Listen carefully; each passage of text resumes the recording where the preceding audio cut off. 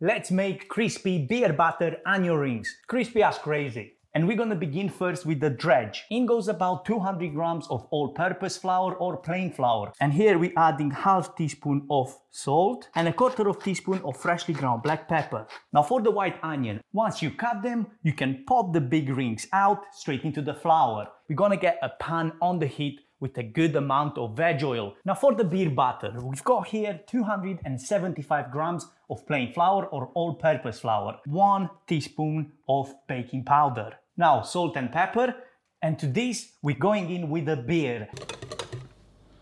And make sure that you don't overcrowd your pan. And we're gonna cook these for a minute or two on each side or until they get golden brown in color. When you're happy how they look like, remove them from the heat and put them on a rack. Once you're done frying, finish with a good amount of sea salt. This is what I call crispy beer batter onion rings.